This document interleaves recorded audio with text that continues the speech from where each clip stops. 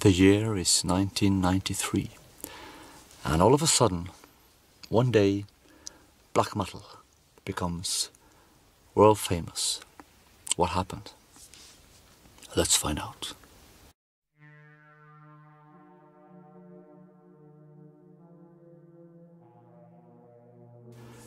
During the year 1992, Euronymous was running his shop into the ditch. He was supposed to have a record company and a shop and run it, but he was a terrible businessman, and when he released my debut album, the Burzum debut album, he had to ask me for the money to afford it. And when he sold out all the copies, and he did quite fast, I think it was printed in 1,000, maybe 500 even. 500 CDs and 500 LPs. Anyway, when he had sold everything out, he didn't have the money to print more. So months went by, and as a musician, to me that was rather frustrating. So I visited his shop quite often to, try to help him run his business. I mean, he was so incompetent he didn't even manage to go to the post office and collect, packages with albums that he was supposed to sell in his shop, because, he didn't have a car. And the gods forbid, taking the bus or walking would be too hard, I guess. So I visited him and I drove him to the post office. I tried everything I could to help him. And eventually I kind of gave up. So I wanted to start my own record company and just release my music myself. He didn't like it very much. And in what's that called in English? Conversation. In one conversation I had with him on the phone, he told me that he wanted me to do something to help his business, and I told him that I could arrange an interview with some guys I knew, and he didn't want to do it himself, but he was very eager to have me do it. And I thought, well, okay, I'll just do it anonymous and talk about his shop, and it would help his business because he didn't have enough customers. So I did. Talked with a Christian journalist in Bergens Tidende, a newspaper in Norway. And the guy was a complete nutcase. I didn't know at the time, of course. He was Christian. And his intent was, of course, to prove the existence of Satanists in Norway. And I was at the time, I think I was 19 years old, and I had this fuck you attitude. So I didn't give a shit, and I just exaggerated and had fun with him, really. And connected it all, of course, to black metal and his shop in Oslo. Helvete. And the journalist left. He wanted to check my claims with the police and so forth, because all of this was linked to church burnings and everything. And of course, my idea was that if the cops came and wanted to ask me about the church burnings, all I could do was to say that, hey, I talked to the journalist to mock him. I pulled his leg. I haven't done anything. Nobody I know have done anything. Bye-bye. And that would be it. Which, of course, is true. Had people in the scene had a brain, but of course they didn't. But anyway, he called the police, and he was supposed to call me and run the story through the phone, tell me the story through the phone, and I would be able to confirm it or not. And he called me, and I said, well, that's not what I told you. He was completely out of his mind, and that's not the story, that's bullshit. You didn't even mention the shop in Oslo. That was the whole point, after all. And he said, okay, I'll change the story and I'll call you later. And then 10 minutes later, the cops came at my door. He had called the cops. And they arrested me. Instead of questioning me, like, do you know anything about this? And I would say no. They arrested me. Okay. And then he ran his story. Not the story, the real story, but the story he had produced, based on what I had talked to him about.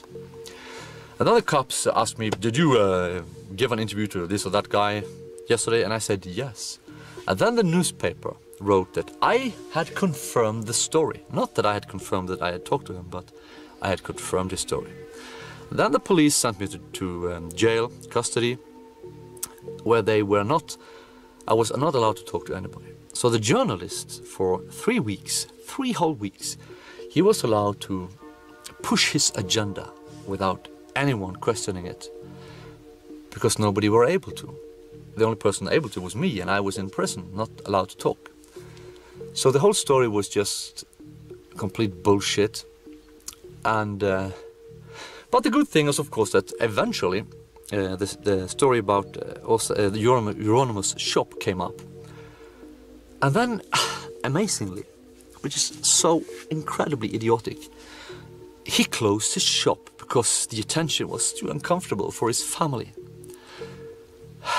And so I sat weeks in prison for nothing. He closed his shop rather than use this opportunity, which was the whole purpose to begin with. And he was in on it. He had asked me to do it. He closed his shop because his parents thought it was too uncomfortable for his family. You know, the attention wasn't comfortable. And during my incarceration, they took all my clothes, of course, and I was supposed to go to court and argue to get out. And the police, I talk about this because I always have this comments from people who say that, oh, you wore Venom t-shirts, you were a Venom fan. I never was. The fact is that I sold Venom t-shirts in Bergen to make a living. And I had a whole box of Venom shirts, and some other shirts for that sake. And the police went to my apartment to get some clothes for me, because they had taken everything I had. And of the clothes they took and brought to me were some of these Venom shirts. There were some other idiotic death metal bands. But the Venom shirt had black metal on it, and it was the image on Åsa's shop. You know, the front door had this very image. So of course I thought, yes, I'm going to wear that t-shirt, to promote the shop. Because at the time I didn't know that he had wimped out completely, pussied out like complete chicken, and closed his shop. So I didn't know that at the time. So I took this t-shirt on, not because I liked Venom. I hated Venom, I never liked Venom, I still think it sucks.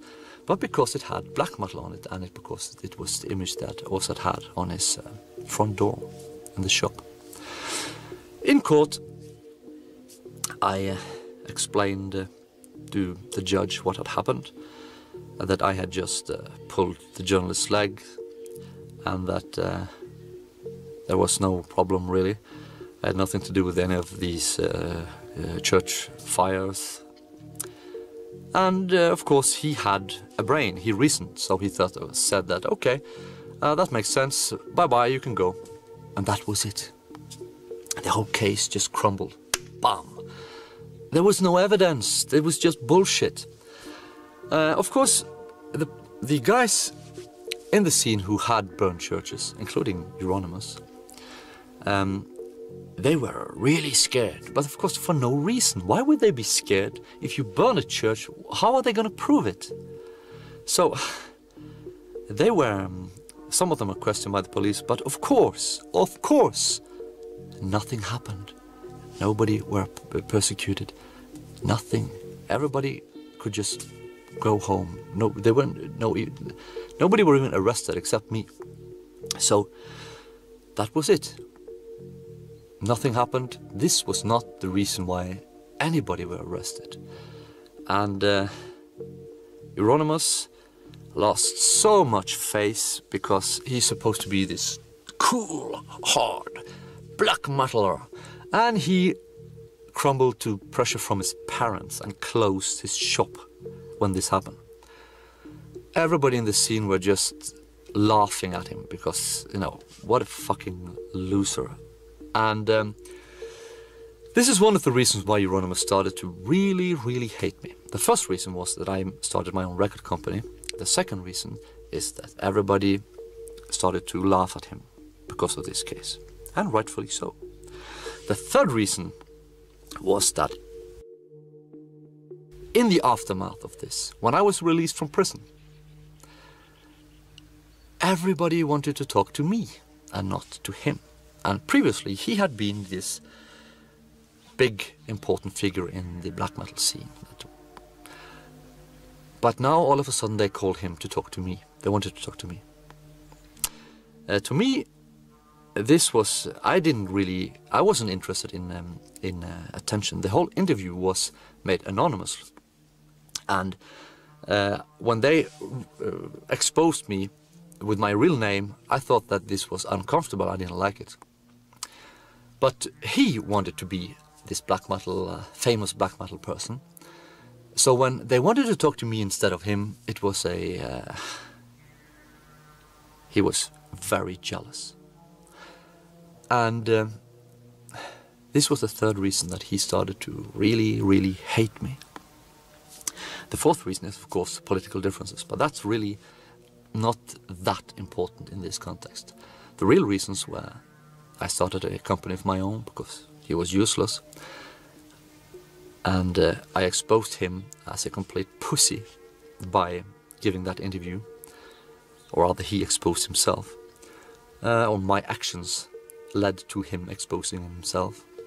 And thirdly, the journalists wanted to talk to me, not him. He was an attention whore. He wanted all the attention, and he didn't get it. I did. So all in all, this was the incident, the one single incident that made black metal world famous.